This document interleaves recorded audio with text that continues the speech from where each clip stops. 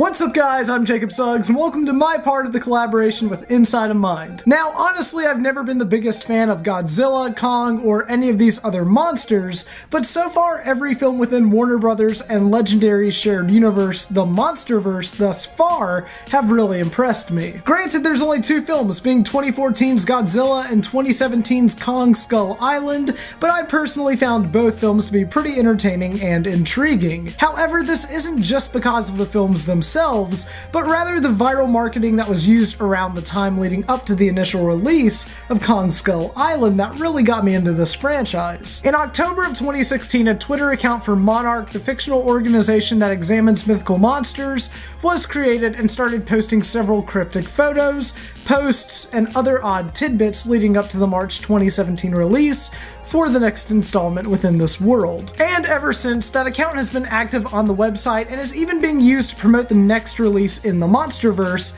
Godzilla, King of the Monsters. And the marketing for that film allows users to tag MONARCH in weird photos that they have taken to see if MONARCH will acknowledge these sightings as none other than Titan activity. There's not many viral marketing campaigns that actively utilize their followings or even contribute users' photos into the actual story, so honestly I think it really sets it apart and honestly makes this marketing pretty unique, all while making the world of the MONSTERVERSE feel even more real. And that says a lot when you're dealing with, well, you know, a giant monkey and a giant lizard that shoots out laser beams from its mouth. But it wasn't just a Twitter account that was made, as a website for MONARCH was also activated around this time as well. Currently, when visiting the site, you can look through files of several different kaiju, and if you enter a specific ID and password onto the site, you will be granted the more classified and insightful files on the more iconic monsters from the Godzilla franchise. So let's take a look at all of these iconic monsters and see how MONARCH has examined each kaiju. King Ghidorah is the arch nemesis of Godzilla, and for centuries was a whispered nightmare to many,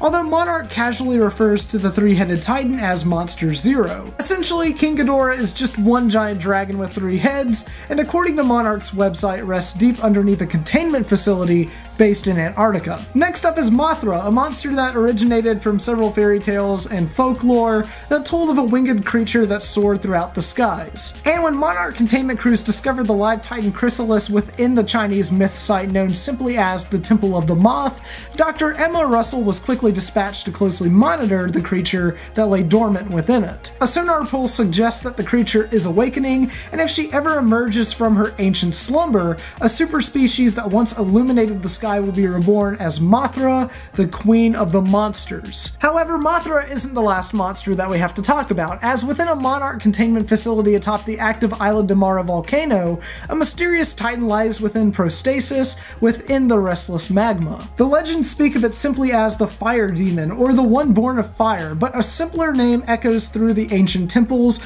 of volcanically active regions. Rodan, or Rodan, I don't know. I don't know these monsters. Please, someone send help. Although he's incredibly large, Rodan has the skeletal structure similar to that of a pterodactyl or pterodon.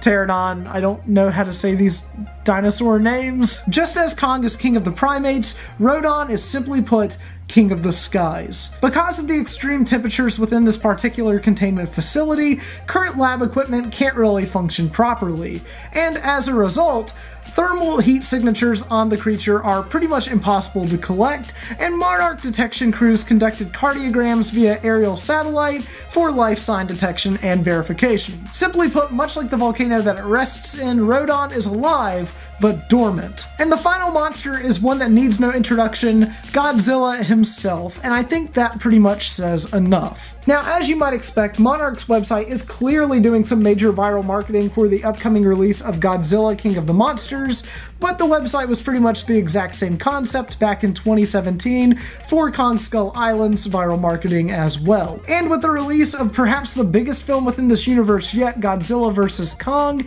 next year in 2020, I don't really see this website shutting down or becoming inactive anytime soon. If anything, this universe shows that we are not the only ones on this planet, and it's a pretty unique marketing tactic that I really haven't seen before, so I've just gotta say I'm really impressed with how this turned out. Thank you guys so much, and thank you Inside of Mind for letting me be a part of this video. I'll see you guys later and on my YouTube channel. Bye guys.